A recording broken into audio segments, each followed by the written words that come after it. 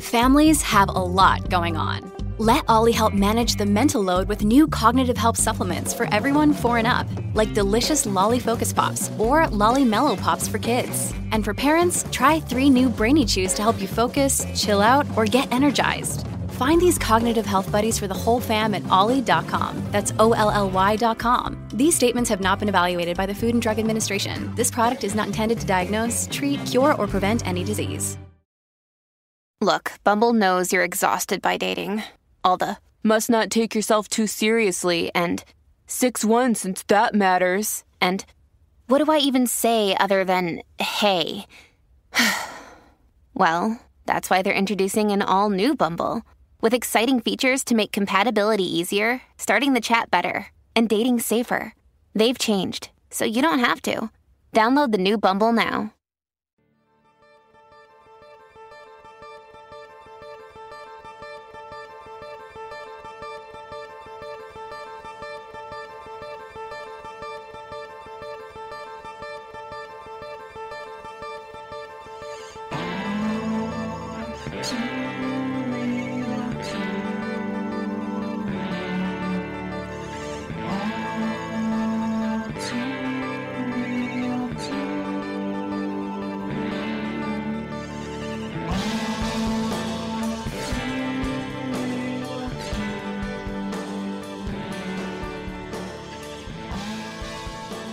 Okay, everybody, welcome to the latest episode of All Too Real 2. My name is Michael E. Cullen II, and with me, as always, is... Sesame, sex addiction is bad, and Carta. Yes, it is. Yes, it is. Indeed. Indeed. Especially bad before the internet was a thing. You had to work harder at it back then. Yeah.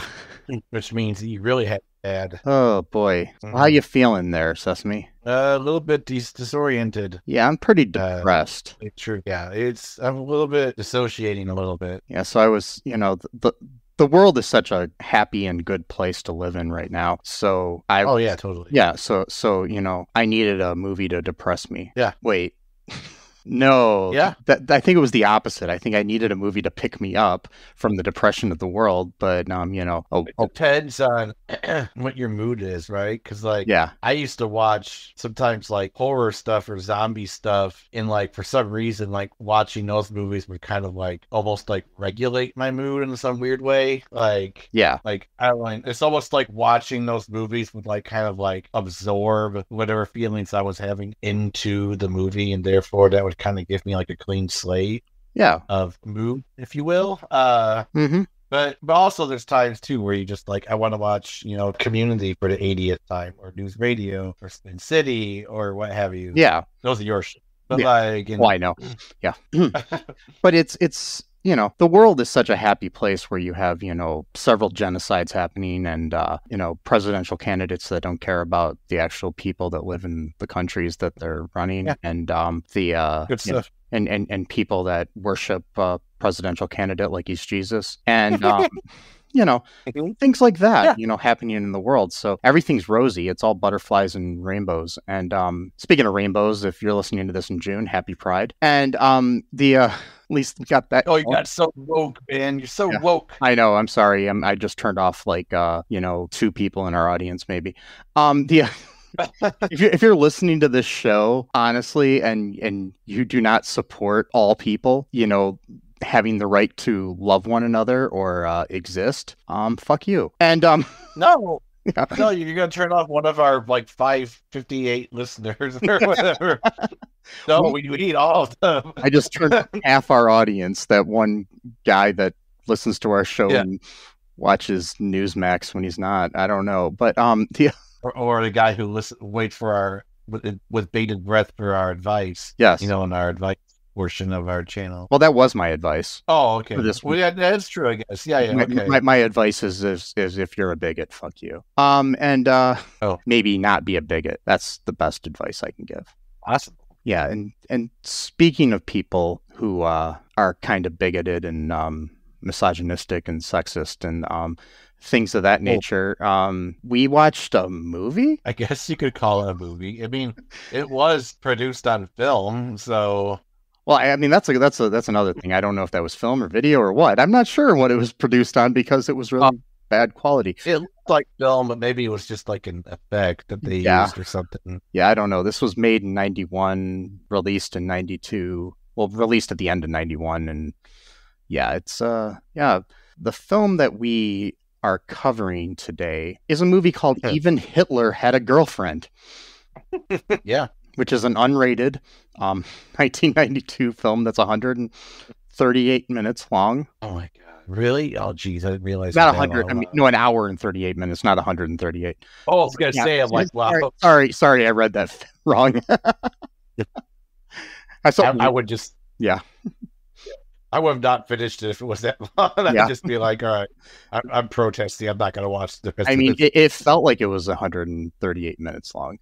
But it's a film directed by Ronnie Kramer, written by T.G. Baker and David Manning. Ronnie Kramer, the director, has directed like documentaries and other things. But he directed this, and then I mean, he's known for Highway Amazon, September Sketchbook, Blackstreet Jane, Mugs. Anyways, he has a varied career. His latest project was a short film called Icons back in 2019. Oh. I do believe he's passed away, though. So, yeah, he passed away in 2021. Oh, okay. Yeah, at the age of 64. T.G. Baker is only known for this and the sequel to Hitler Tapes. David Manning is known for this and the Hitler Tapes. So, the film stars Andren Scott as Marcus Templeton, and then like a million women who are scantily clad throughout the movie. I'm not going to name any of them because I don't know one that's more important than the other in the film, so... There's too many to count, so you know. Yeah, I'm not trying to be sexist here or anything, but yeah, the women literally are throughout the movie. We also have a guy named Jim Norton, not the comedian Jim Norton, but Jim Norton is he's known for the movie Straw Dogs, Memoirs of an Invisible Man, Water for Elephants, The Boy in the Striped Pajamas, the TV series Cheaters, which is recent. He's got he was in Mary Poppins Returns, TV show Elementary, a lot of things. Extremely Loud and Incredibly Close, Midsummer Murders, a lot of well-regarded things. He's in Harry Potter and the Chamber of Secrets. Really? Yeah, and he plays Marcus's father. That's crazy. Who do you play in Chamber? Oh yeah, in Chamber of Secrets. He was let's see here. Oh, he was also in American History X. What? Yeah, he played Mr. Mason in Chamber of Secrets. I'm not sure. I'm not sure. Yeah, I'm not probably sure. Like a smaller character, but he's in a lot of like prestigious films. Yeah, that's crazy. And in this movie, he's like he played Albert Einstein on Star Trek: The Next Generation. He was. Wow, this guy has been acting ever since 1965, and he's still acting today. Wow, it looks like. He has 123 acting credits on IMDb, and this is one of them. Yes. Oh my god, that's crazy. I mean, somebody's on a Harry Potter movie, Straw Dogs, and Even Hitler Had a Girlfriend. It's just like, what a varied career. Yeah, I wonder if this was like a favor he did to someone. That's what I'm wondering. Like, hey man, can you just be in this movie for me for like, I don't know, you get like 10 lines maybe. Yeah, I mean they could have shot all of his part in like an afternoon, I'm sure. Yeah, that's what it kind of seems like. So yeah, the short synopsis here on the Internet Movie Database is: this is the story of Marcus Templeton, a lonely security guard who blows all of his life savings on prostitutes because he is a total loser. Yep. I mean, that's pretty much the whole movie. I mean, you can just end it there. That's the summary on the plots. That's the only plot summary that they have on IMDb. So yeah. So what was your reaction to this movie here, Sesame? God, just disoriented, just kind of left me feeling depressed, which I guess, that was like the goal. It was kind of successful. Maybe that's what they were going for with this, just making it really drawn out and just, it kind of reminded me of Chick Boxer a little bit, but it was much better in some regards. Not so much better in other aspects of it. But Yeah, I just kind of felt icky after watching it. I watched it in 2 sittings. I watched half of it last night before I went to bed, which was not a good idea. Then I watched it a little bit, like, I don't know, a couple hours ago. I watched it. Yeah. I watched it all last night, and before I went to bed, and I'm pretty sure it gave me nightmares. Yeah. Yeah. It made me depressed. Makes you think about life. I mean, I guess it probably was the point, but it's really weird. I mean, you've got your main star, Jason Alexander wannabe. He just reminds me of Jason Alexander for some reason in his looks, but not his voice at all. But voice. He looks like I don't know, Jason Alexander with more hair. And a mustache. Yeah, so this is very typical of your, I mean, it was well regarded by certain people at the time that it came out. It was given by Joe Bob Briggs, the guy who shows like B movies and stuff like that. He voted this the #1 drive-in movie of that year. Oh wow. Yeah, maybe there was only one drive-in movie that year. I don't know, but I was like, wait a minute. Like, really? Yeah, no, just joking. Yeah, it's, But basically, the short synopsis is the movie.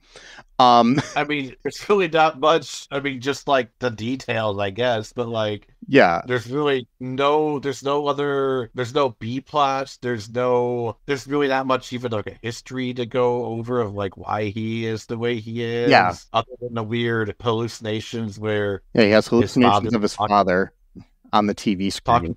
Yeah, and I'm not sure if it's implied that his father is dead and he's like talking to him through that or what, like I don't really know what the implication is. The implication, like Dennis Reynolds would say, but like, in this case, it's actually a good analogy because of the whole sex worker stuff they've got going on. But yeah, I mean, there's really not much to it. He's a security guard. They kind of make him look like Hitler as a joke. He's got a mustache and he wears like a hat, like. And luckily though, it's not a Little Tramp Charlie Chaplin mustache or anything. So it's not like that. No, they didn't go that far with it. But yeah, I don't know. Just like there's all these weird monologues he's doing because like he wants to be a writer. I guess they sort of touch on that a little bit. And he goes through these little things like where he's just like it's just stray thoughts or whatever. Yeah, just I don't know. It's just ridiculous. But yeah, I mean, most of the movie is narrated through his like monologues. It's kind of like his thoughts in his head as we're going throughout the movie, which was a choice. And even when he's talking to people, it sounds like the voices in his head because the way the audio is done, it's kind of interesting. Like it almost sounds like it was redubbed. But I can't tell. Like, yeah, I definitely got a few instances of that. Yeah, but yeah, it was an interesting choice. I mean, I don't know if I hate this movie. It could have been better if it was done a little bit different. I mean, the main thing about it is there's like, okay, so there's way too much nudity in this movie. Oh yeah, it's excessive. It's gratuitous, and it's like the director just basically. I understand at this time of movies like this existed. It's just, but it's basically porn, not like hardcore or anything. But it's like it. Because like basically what happens here. So what happens in the movie basically? I mean, to start off.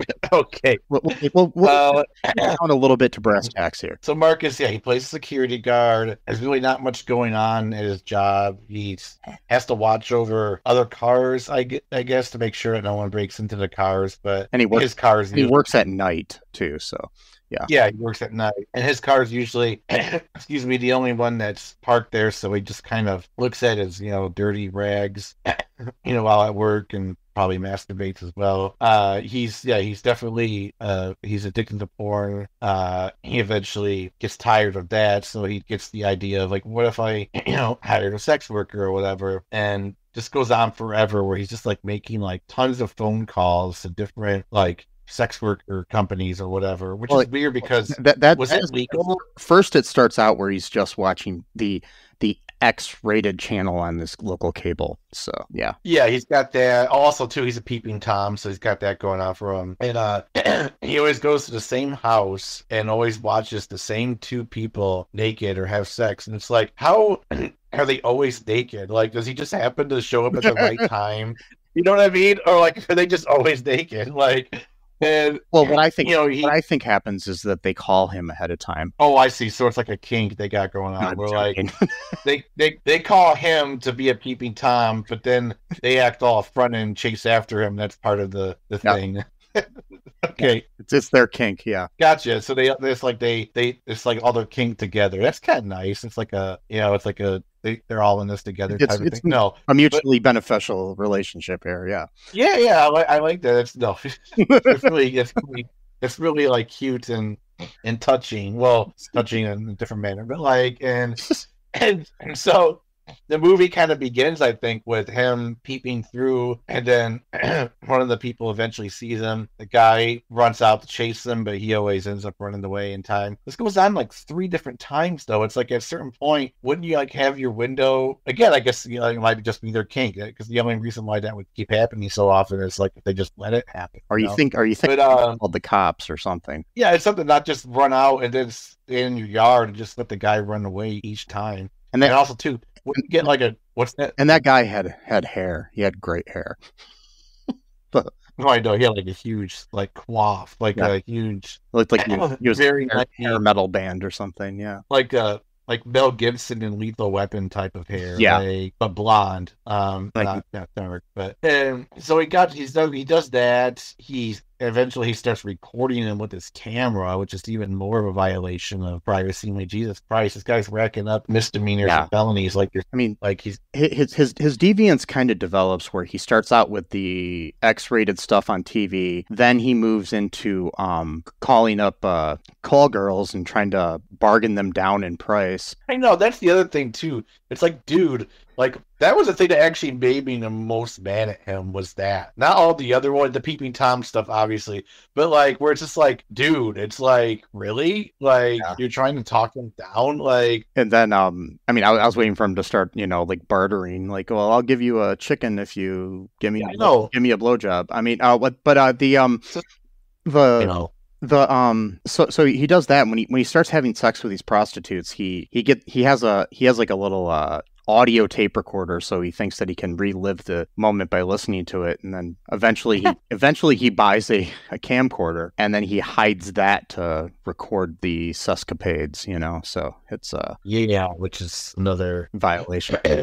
Huge violations of privacy, and totally. But he's a deviant. And the other thing too about this movie could have been avoided if he just went to therapy and just spent his money on that instead of all the sex workers and stuff. He even brings that up at one point. He's like, I could go to therapy. I wonder how much that costs. Oh, I should probably just spend the money on prostitutes or whatever. So it's just like, what the hell?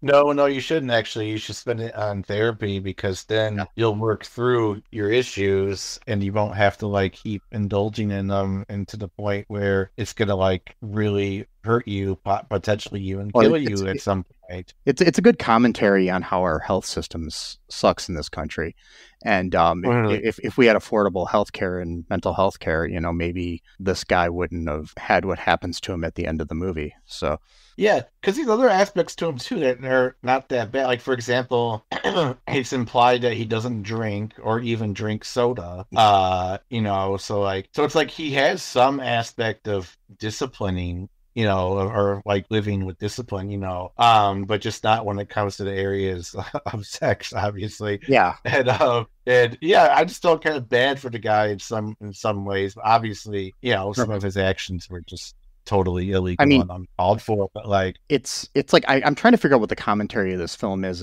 If it's a satire trying to point out the like misogyny and bad behavior of men of that type or something, or what, or like our society and how men are taught to be in society that leads them. It is kind of ahead of its time in a way too, because it's basically like we live in this world right now where you have like, this guy's like the original incel, pretty much, but gets out of it obviously by having sex with prostitutes and stuff. But it's like, a lot of this might have been avoided if he had the internet, but this is like 1991, 92. So it's like before the internet really took off. This was, of course, years after Al Gore invented the internet, but that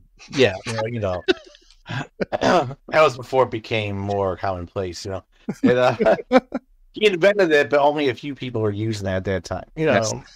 And that was before he invented the algorithm, and so Yes. that also the internet even more advanced. Or some would say actually not as advanced because the algorithm has ruined the internet in so many ways. The algorithm is what has led people to, I mean, basically this guy, I think in modern times would be watching like Jordan Peterson or what's that Tate guy? Andrew Tate. Andrew Tate. I couldn't remember his first name. He'd be watching those type of things and being basically convinced that women are evil and, are just made for sex and whatever, but he kind of already feels that way. He would have been even worse. He's so because he's so obsessed with women's bodies and breasts and stuff. Yeah. And he even makes one comment once about something when he's reading something about a woman being 190 pounds, and he's acting like, oh my God, that's so, it's just like, wow. Plus, that's also like an indication of how more obese people have become in America since that time, where at that time, 190 pounds was seen as like huge, you know what I mean? Well, like the other thing is like he's like about 200 pounds and he's acting like 190 is bad, but I mean still I understand. Yeah, I guess women and men have different beauty standards or whatever of the times, but just but he's not even really in that bad of shape per se, it's like he's a little overweight, but it's like I think I'm more overweight than he is, so it's like I don't know. But I am older than mainly but and he's just mainly depressed. He doesn't have any confidence, so he just kind of walks around, and that's the other thing too, is like he's just like shy, and he doesn't really know how to talk to people. He doesn't even really have a friend. He even said at one point, he's like, maybe I should call Dave's my best friend, and he's like, no, he's really actually not that great of a friend. I probably shouldn't tell him my personal problems. And he's like, yeah, he probably actually hates me. It's like, okay, we went from best friend to acquaintance to he hates me. Like, well, that's I know I've been in those situations in my life where I was really depressed and I was like, who can I reach out to? This person will talk to me. Oh wait, but I might annoy them. That's going on in my head, and it's like, and then eventually I just don't talk to anybody, or I do, and then it's just the same person over and over again, and then I do depress them, and so I've learned from that and grown in my life, but it's also the fact that I think that this is like a precursor to what a lot of the issues that we have in the world and problems that we have, where men are into this manosphere or whatever it is, where they think they're they think one way and they think that no woman will ever love them or anything, and they don't take time to actually treat women like they're actually human beings, and they still treat them like objects, and they think that all women are evil and out to get them or something, and it's like, and then it's only jerks that get women, sort of thing, when no, there's a lot of good men out there that get women, and and there's a lot of good women out there that just don't want to be with you because you're a jerk, so or it doesn't even have to be that. It just be they just don't like you for whatever reason. Yeah. And like that's another lesson to learn too, is that doesn't mean that you did something wrong or that there's something wrong with you. It's just that for whatever reason, it just doesn't go well together, or whatever. It's not a right fit, I mean, I know so he was kind of, I was going to say, it's hard for a lot of people to like figure out that, just because you like someone doesn't mean that they're going to like you, sort of thing. Yeah. Right. Yeah. But anyways, what were you going to say? Well, I was just going to say, like, he was like kind of halfway there with the incel vibe, like you said, but pre-internet. So he didn't cross over into the hatred aspect. He was just kind of stuck in the depressed middle aspect of like, before you get into the rage mode where you're like, women are the gatekeepers of sex. And then, like these weird things that people literally say weird shit like that. Like, I remember having to read on the manosphere because I was writing an article about it. Yeah. And so I had to go read these websites or these articles from these different people. And man, I was just getting super depressed reading through the articles because it was just like, I was like, you guys really believe this stuff? Like, man, like I would just feel so disempowered, if I actually believed that like there was just like no chance, no nothing, like, okay, so what do you do at that point? You either just become a psycho and kill women like that one dude did, the LA Roger, whatever his name was. Yeah. Most of these people like Andrew Tate and whatnot don't even believe, I think, half the shit they say. They're just doing it. Oh no, they know it gets them clicks. And I mean, because there was like I don't know which one it is, and I don't give a shit about all these manosphere guys, but there was like a guy at a baseball game, and this little like looked like 12-year-old kid came up to him and he's like, "I love you, women suck," or whatever, or like fuck women. Oh right. And it's like, and the dude had to like kind of had this look on his face like he had to try to like reevaluate what he was doing with his fucking life. I don't know if it changed him or not, but still, it's like probably not. But like probably not. He probably just realized, oh wait, now I got younger fans. I should probably be a little bit different. But yeah, it's just Yeah, but yeah, I think it is. I think it's Sneeko was his name or something like that. Yeah. Some bullshit idiot like Twitch streamer asshole. I hate these people. But like, yeah. There's good thing this guy didn't have the internet because he would have just like totally went on the other side. I just kind of felt bad for him because he's like obviously depressed. He had nothing going on in his life. He lived like in a shitty apartment. Didn't really have any hobbies except for writing. But usually his writing was just the weird shit he was talking about. There was really he didn't have any friends away and had no friends, worked late shifts, so he pretty much doesn't have anyone to talk to at work, so he's just kind of by himself even at work, just watching for intruders, or whatever. Not a good life, to have. And so that he's got this sex addiction on top of that, which, not faulting him for that because people have addictions to all kinds of things. And it just, for whatever reason, for him, it just happened to be, sexual deviancy. I mean, it could have been drinking, it could have been like, coke, heroin, whatever, but it just happened to be that, So, but instead of getting help, like, he could have, because he had the money apparently, but he just didn't want to spend it on that. Because, be quote unquote boring. It's like, maybe at first, but then eventually you would like to be a happier person and, you'd build more confidence. Then, you actually could talk to a woman in a normal manner and actually go on a date with her. And then, she'll want to go on a date again with you. Because apparently he had been on a few dates, but none of them went well. But he thought they went well. I mean, they even show him on this one date where his aunt set him up with this girl that goes to she goes to a church with the mother of this girl, and she's like, I don't believe in sex before marriage, and his response to that is like, can I touch your breasts? Stuff like that. It's just like just be a sex pest. I mean, maybe talk to the woman and get to know her, sort of thing. It's like, I mean, he just doesn't know how to talk to women or anyone, it seems like, really. I mean, he's very shy. He doesn't have any confidence and stuff like that. He doesn't have any hobbies because she was trying to ask him, questions about, to get him to talk about things. And he would just be like, oh, and then he just ends it after that. And I'm like, well, she's kind of giving you an opportunity to actually talk about yourself, or the things that you're interested in. And you don't even really explain why you're interested, you scare her away, basically.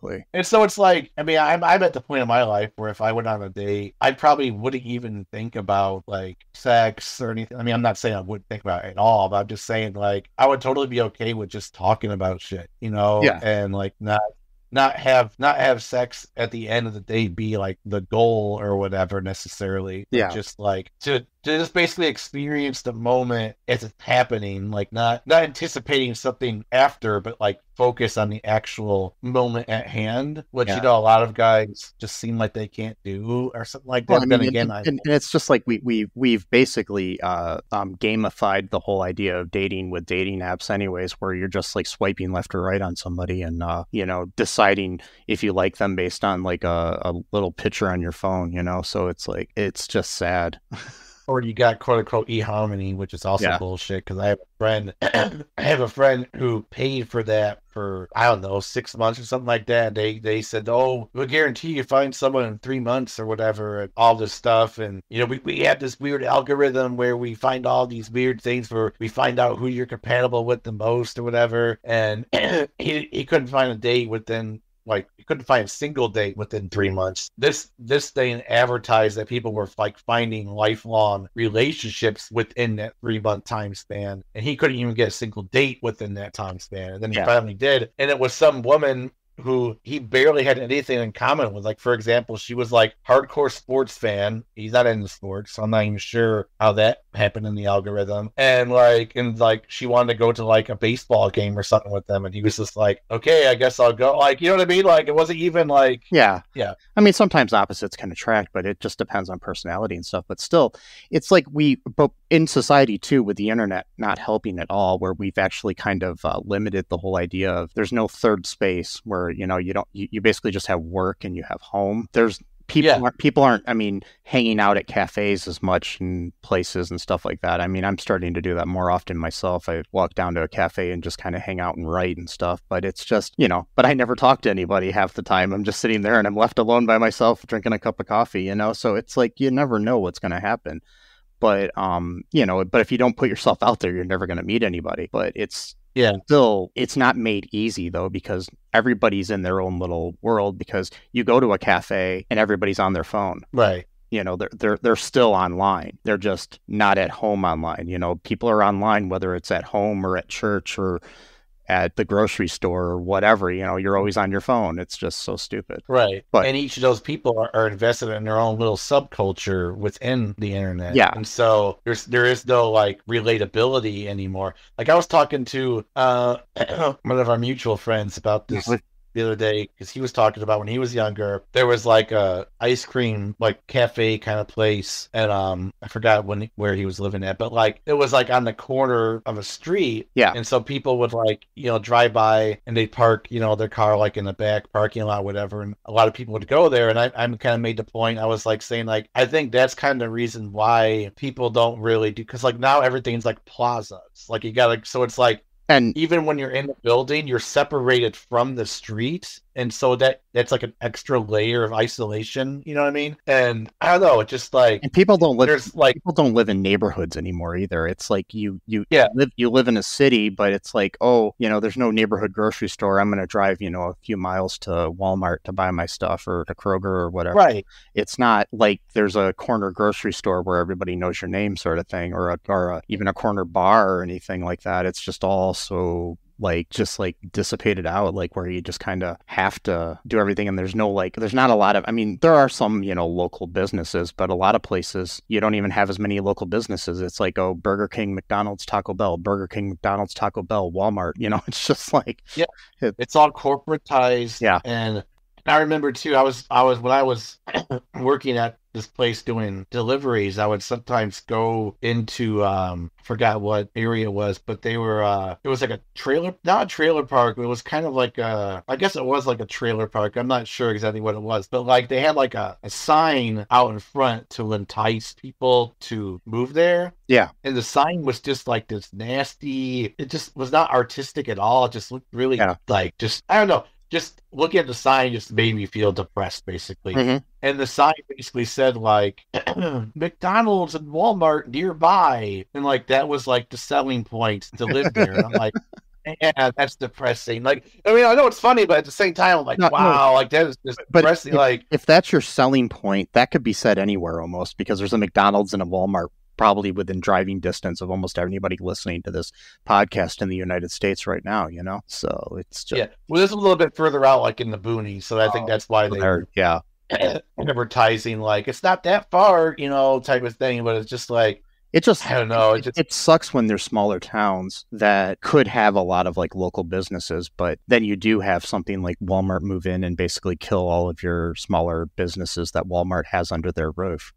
Yeah, and now you've got what was it? Rainn Wilson had. I know we're kind of veering off a little bit here, but that's okay. I think it's related, because this movie really is about isolation. When you think about it, like that's the whole. Honestly, this movie was kind of ahead of its time in a way. So yeah, no, it is. It's like it's pretty much just about isolation and how that breeds unhealthy habits. And yet, in this case, just happened to be about sex, because like he didn't drink pop, he didn't drink alcohol, it didn't seem like he ate a whole lot. Like he had sandwiches and shit. So it's like that was like his one vice, was that one thing, like, yeah. And he just spent all of his money on that one vice, because you could almost see the progression too, because like when he first gets the idea, he's like, oh, I'll do this once a month, and then it's like every day, like, yeah, he's like, I can afford this once a month. I could just call a sex worker and we can hook up. And which again, I don't really think there's anything wrong with that. Like on the subtitles, it actually said sex worker, but I'm thinking that was like a new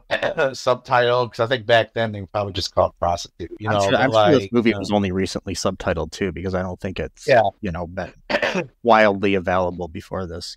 Yeah, and so like I don't have anything hold anything against that because like I would think it's just like any other form of an occupation, and like I know there's this weird stigma to it, but like I don't really see what the stigma is because it's just like, oh well, if someone can't get laid, then that means they gotta hire a prostitute. It's like, but isn't a lot of services like that where like if you can't do something, that's why you hire someone to do that thing for you or with you? They say it's the oldest profession, which is not true though, because there has to be a profession before it where you make some kind of way to pay somebody to do that, because you have to be a hunter or a gatherer or something to be able to give them some fur or some food or something to pay for the sex. So I'm just saying.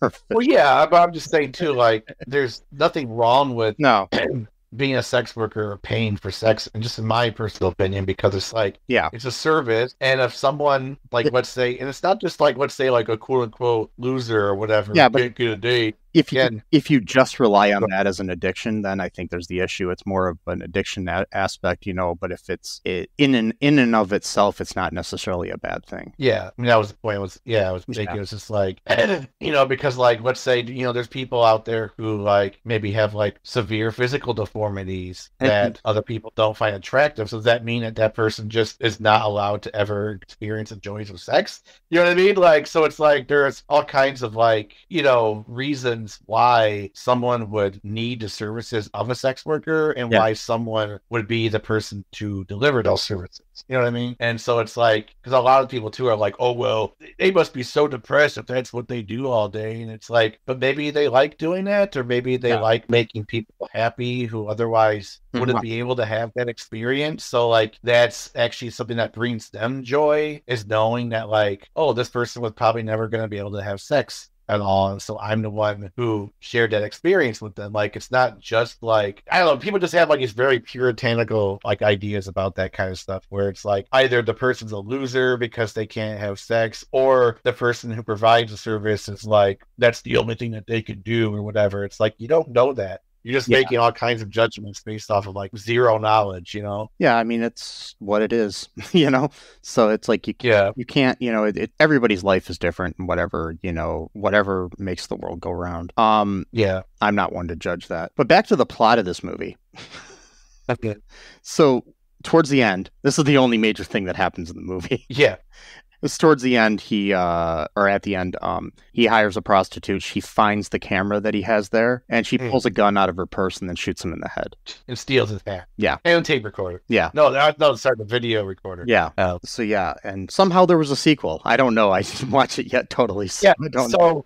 Yeah. He didn't die, evidently, I guess, because he got shot in the head. Maybe he got shot right in the part where it didn't kill him, so it just kind of like knocked him out. Yeah. Which is also really sad, is that so there's like these like weird little like not really subplots, but they're like, kind of reminds me of RoboCop when they have like these commercials within the movie itself. And they kind of had this where it was like some lotion that was supposed to make you lose weight for some reason, I guess. And so he eventually caved in and bought some because he was kind of suspicious at first, and then he ends up taking some and starts rubbing it on his belly as he's like dying from the gunshot wound. I'm like, why would you need to lose weight right before you die? Like, I mean, you're gonna probably lose some after you die anyway. So I mean, yeah. But then he wants to lose more quickly. I don't know. Yeah. And then, and so you had that kind of thing going on, which I thought was kind of funny. The weird, I forgot what it was. Like, it's just as safe as any garden vegetable is. Or I'm like, well, not all vegetables are safe necessarily, and like, or not every plant is safe. Rather, you have no idea what they put in that stuff, and he's just rubbing it all over his body. I don't know. Yeah, it just there was something else I was gonna say. I forgot what it was, but there was like, like you mentioned earlier about like just way too much nudity. Like these scenes would just go on for minutes. Yeah, I mean, like, they had women dancing on the screen and for like 2 straight minutes or more. Like probably like 5 in some of the cases. I swear, it was just like, at least it felt like it. Felt like it. Yeah. I don't know. It's just, and that's the weird thing about this movie, because like this movie, the context of it or whatever, actually made me feel really uncomfortable watching these women dance naked. And like, oh yeah, why am I not being turned on by this? It's because the whole context of the movie is just so depressing. Just like, I mean, maybe that was the point, to try to. Maybe, yeah. I was like, turn it off, please. I don't want to see this right now. Like, you know? Yeah. And I mean, maybe it's like a secret anti-porn movie that like breaks porn addiction, and you watch this movie and then, like it could be. I mean, yeah. In a sadder note though, the Arden, what is his name? Andren Scott, the star of the movie. Hey. He was sadly working as a clerk at a Denver area 7-Eleven, and he was shot and killed during a robbery before the sequel to this movie came out. So in 1994, he died at the age of 37 on March 25th. Yeah, so that's kind of depressing too. So this whole thing, everything about this movie is depressing. The way it looks, even the film quality makes it look kind of depressing. Yeah, there's a lot of darkness. The film quality kind of gives it a dreamy sort of. It does, like a nightmare effect or something. Yeah, I don't know. Yeah, it really. It's one of these movies that I can't decide if I hated or liked. You know, so it's like. Yeah, I mean, I definitely did not. I mean, I wouldn't watch this a second time. No. Probably. But like, you know, I mean, I did say I hated it last night, but that was just because I was just getting really bored with it, and I just wanted it to end because, again, these scenes, it's like with Chick Boxer. Like, it's probably because they didn't have enough material, so they had to like stretch out whatever they had in order to make a full-length movie. Although Chick Boxer is much bigger culprit on that front, because that movie's only an hour long, and only about 20 minutes of that movie is actual stuff going on. Yeah. Like, everything else is like a 18-minute long karate class. Yeah, it was all a bunch of padding in that movie, and in this movie too. It just no pun not intended. No pun intended. Yeah, and but at least this one looked like it was made on film, not just the regular VHS Chick Boxer. But similar style, kind of 1991 or 90, so it's around the same year. Yeah, independent film that's trying to be edgy. It's, I don't know, it seems kind of very similar. I think they both have a cult following, so it makes sense. So I wonder, you know, if there's just something that was in the air at the time where it was like a not a meme, like a zeitgeist type of thing, where everybody was just kind of having like similar ideas at the same time without really having any like knowledge of what anyone else was doing. It happens like with music and stuff. I mean, too. It's like I feel, I mean, in certain ways, I kind of feel like there's elements of like Richard Linklater or early Kevin Smith in this too, like in certain ways. Like it's just interesting, like Slacker or Clerks and stuff like that too. So or even Robert Rodriguez to a point. You know, it's just like, it's hard to, you know, right around, they were all made right around the same era, so it's kind of interesting, and all made for like nothing. So like just very low budget. I mean, God, they probably paid most of the money to that Jim Jordan guy, whatever his name was. No, not Jim Jordan. Sorry. Jim Norton. I'm sorry, Jim Jordan is the dude from the Ohio guy, right? The senator, whatever. Oh yeah, the sex pest or whatever. Jim Jordan's he's a senator or whatever. So he's what was he looked the other way, right, for something like. Oh, he looked the other way in some sexual harassment allegations from Ohio State and stuff. So yeah. Anyways, any final thoughts here on this? No, feel free to edit some of this because it's. I think what we talked about is good, and I think that people might actually get something from what we said. If you have any thoughts on this, please comment wherever you're listening to this. Also, check out all2real2.com for all of our information, to our TeePublic, our social media, our Patreon, stuff of that nature. It would help us out a lot. Just, don't be a voyeur and go up to people's windows and yell in that they should listen to the podcast, though, because that'd be creepy. Yeah. Well, it's not only creepy, it's against the law, because you're invading someone else's property and privacy. It'd be the weirdest way to advertise. I would not recommend it. No. Like, hey, go listen to this podcast, Everybody's got a podcast these days, so why don't you listen to this one? And I'm gonna make sure you do by going to your window and like. Maybe put some flyers under the door, like in this movie. There's actually a bunch of religious flyers that end up underneath the door that was never resolved, and we never found out who was leaving them. So it's right, because there was a whole thing where he called up the cable provider to ask them if they had like a list of subscribers who subscribe to the porn channel. Yeah, and then she's like, "Oh, it's all confident," because he was like getting all paranoid about who might know if he's like watching all these movies all the time, and he's like, is my window open, or can people see through here, or can they hear me ever? And like, someone's always sliding these religious pamphlets underneath the door, and a few times he was trying to stay up all night to see who did it, but he always ended up falling asleep or all day, I should say. You should say or all day. Sorry, all day. He goes to sleep in the morning. And that's just depressing all of itself. Third shift is just the depressing. Oh yeah, it's horrible. I worked third shift for 13 years, so it totally ruined my. I honestly think that working third shift for 13 years ruined my life. So I'll tell you that I'd have been a completely different person, I think. But yeah, I say so. I mean, it's alienating. Yeah. I mean, I was always staying up late at night, so I'd come over and hang out with you at like 2 a.m. and shit like that. But like, that was pretty much it, probably. Yeah, it's hard. It's hard to have a life when you're asleep when everybody else is awake, and vice versa. Right. But anyways, I think that's about all I have to say on this movie. I'm good. Yeah, there really wasn't go off of. But so, folks, just remember that I love you. Marcus Templeton loves sex way too much. Sesame loves you. And until next time, bye-bye. Thanks for listening to All Too Real 2 podcast, a Cullen Park production. Produced and edited by Michael E. Cullen II. Music by Matthew Haas. Subscribe and share the show. Visit us at cullenpark.com.